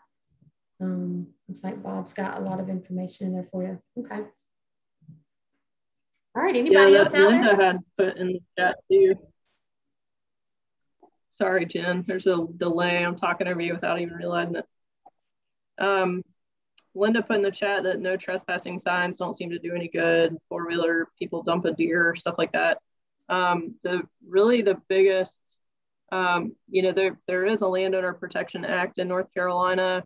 It's mostly for hunters and trappers and anglers to be able to use someone else's property, but with written permission only. So that before, the law enforcement would have to basically issue an arrest warrant to be able to cite somebody for illegal trespass after the fact, versus this is now, if they don't have written permission on them to use your property right then and there, when the enforcement officer catches them, then they can then write a citation on the spot. So it does help with trespass there. But part of that Landowner Protection Act is also painting your property. So the purple paint law in North Carolina that's what people refer to it as. And that's an easy way to actually paint your property boundaries instead of using signs, because paint is a lot harder to remove than signs. But like Jen said, we are going to talk about that at our next one of our next webinars, and it'll kind of cover a lot of that stuff about trespass and lot. We're actually going to have a wildlife enforcement officer come to give that talk. So, and there's a link. Somebody put the link in the chat box to that Landowner Protection Act. So.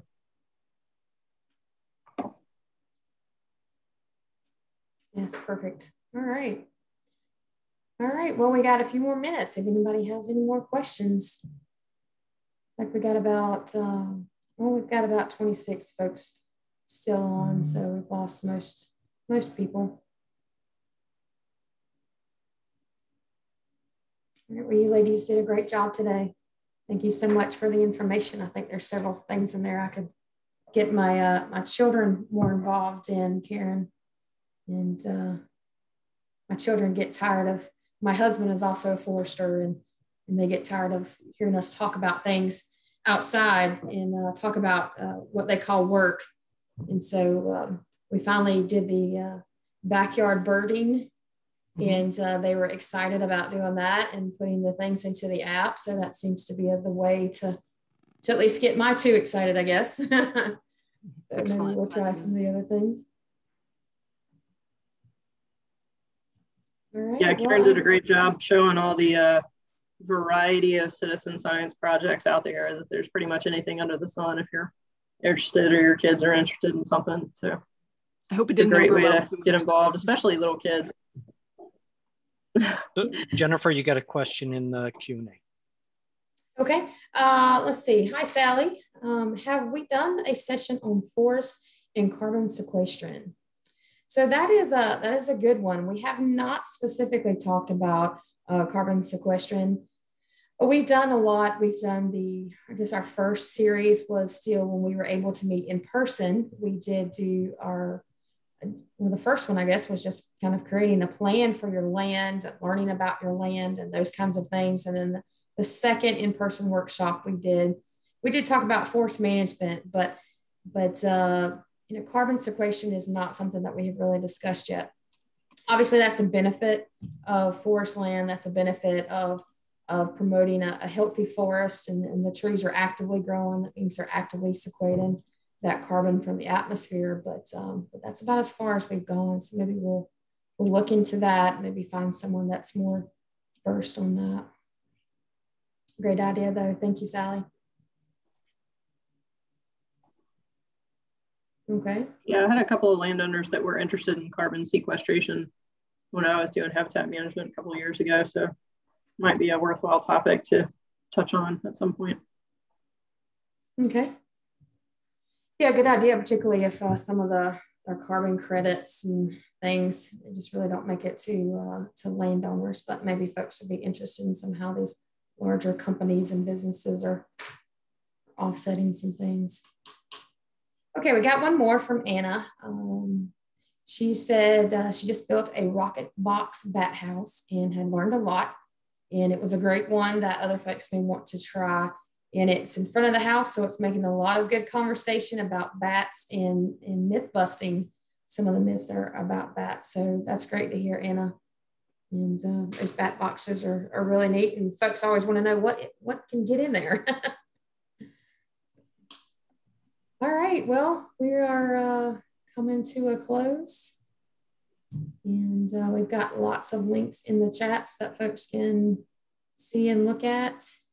And other than that, ladies, any more questions?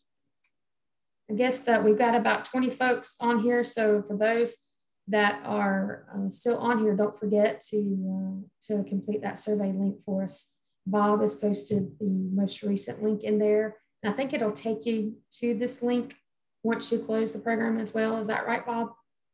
It should, but let me just one more time. We'll paste it in the chat, and then you can be able to go click on that, and that will take you there, and then you don't have to worry about if it launches or not. So just click on this link, and that should get you to the survey. All right, thank you so much. I did see a question come up about children participating in programs, thinking citizen science-wise. I'm just going to go back to the Eco Explorer program because they're actually kind of redesigning it right now. And it really is targeted to start at age 5, but they're kind of having some different age groups and challenges. So they're trying to make it so kids can grow within the program. So you can start as early as 5, and it's really designed all the way to go up to kind of early high school. Awesome. Great. Thank you, Karen. All right. Well, if there's no further questions, thank you everyone for joining us. You did a great job. And for those that are still listening, we hope that you'll join us again in our April webinar, April 8th. All right. Thank you so much, everyone.